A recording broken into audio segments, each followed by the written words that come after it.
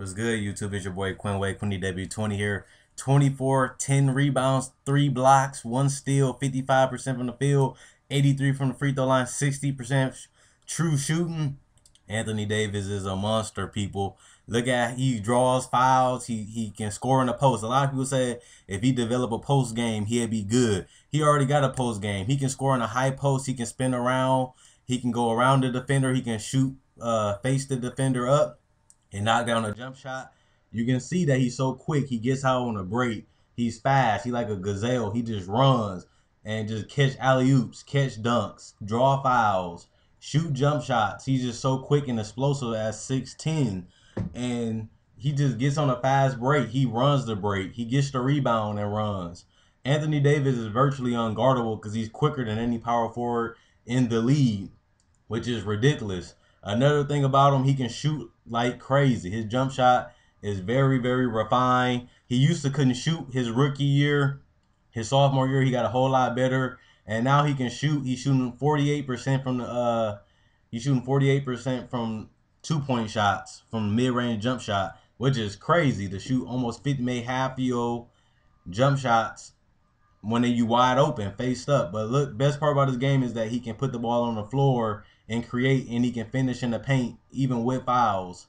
And he can get out and run on a break and get dunks and get layups and get tip dunks, get rebounds. He averaging 10 a game. He gets a lot of putbacks, which is very good. I love Anthony Davis' game. He really has blossomed into an all-star starter. Now he's an MVP candidate, and he's one of the top 5 players in the league. He's a two-way player. As you see, he's getting 1.5 steals, and he's getting 2.8 blocks, but he's still getting 24 points and 10 rebounds. And you're going to see a lot of his defense in these highlights. He forced people to go the wrong way. He forced people into double teams. He gets steals. And he forces you to play on straight up, and he can get a block because he can reach over you. And another thing about Anthony Davis, he covers a lot of space. He can give you a lot of space, but he can come back and just get a block. Like, he can just cover, like you've seen in some of these blocks. He just comes and just blocks it from nowhere, out of nowhere. He just covers so much damn space. It's ridiculous how quick he is and athletic. When he was drafted #1, he was a prospect. He was like Andrew Wiggins.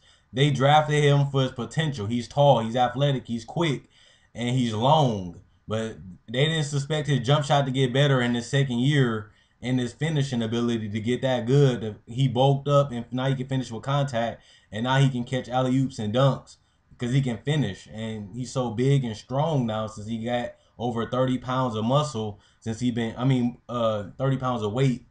He's been growing and getting bigger. It's hard to start up in the post. Now he can bump you and finish. He can bump you and dunk over you. He can bump you, get the foul, and still finish.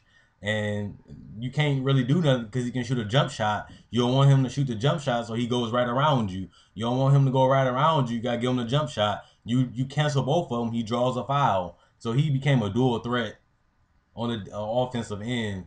And his free throw shooting is another thing. He's shooting 80%, so you don't want to foul him because he can knock down free throws. But his rebounding was amazing at the beginning of the season. He was averaging 12 rebounds a game. Since Omar Asha came back, he went down to 10 a game, which is pretty good. It's still good. 20 and 10, 25 and 10 is ridiculous. And he's shooting 55% from the field because he gets a lot of alley-oops, a lot of dunks, a lot of putbacks, and like I said, he's shooting 48% from the mid-range shot. He's efficient. That's ridiculous for him to shoot that high of a percentage. But you look at his basketball IQ and you see how smart he is when he's scoring, and you see how he picks his spots when to score. But his defense, as you've seen in some of these highlights, he's a good one-on-one defender. He gives you a lot of space. If you do pull up, he can cover the ground. He's so long, and he got so much good timing on his blocks. He can reach over and still block your shot, or he can just get a steal. You seen what he did to Nerlens Noel. He let him put down his dribble. He canceled him from moving the other way. He went right for the steal and picked it up. And you see him playing, he pays in the passing lanes. If he see you do a stupid pass, he's quick enough and long enough to cover a lot of ground and get the steal.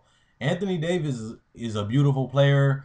He's going to be an MVP in this league. He's still got a chance to win MVP because his team has a chance to make the playoffs. The Phoenix Suns just lost. If they can beat the Utah Jazz, they can come up. They'll be a half game behind the Phoenix Suns. If they can make the 8th seed, he's putting up 24-10 on 55% shooting, 83% from the free throw line, and he's getting 2.8 blocks and 1.5 steals. I think you got to give Anthony Davis a real look at being an MVP if he can make the playoffs. They always say if he can't make the playoffs, he can't be MVP. If he can pass Phoenix up, they get Drew Holiday back too. They can make a run. They can win 7 games in a row. They got an easy schedule right now. They can win 7 of them. Phoenix lose 2 of them.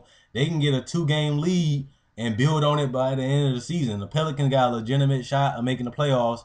And if he does make the playoffs with the Pelicans, you have to give him consideration for being the MVP candidate. Let me know what you guys think. Comment, like, subscribe, and share.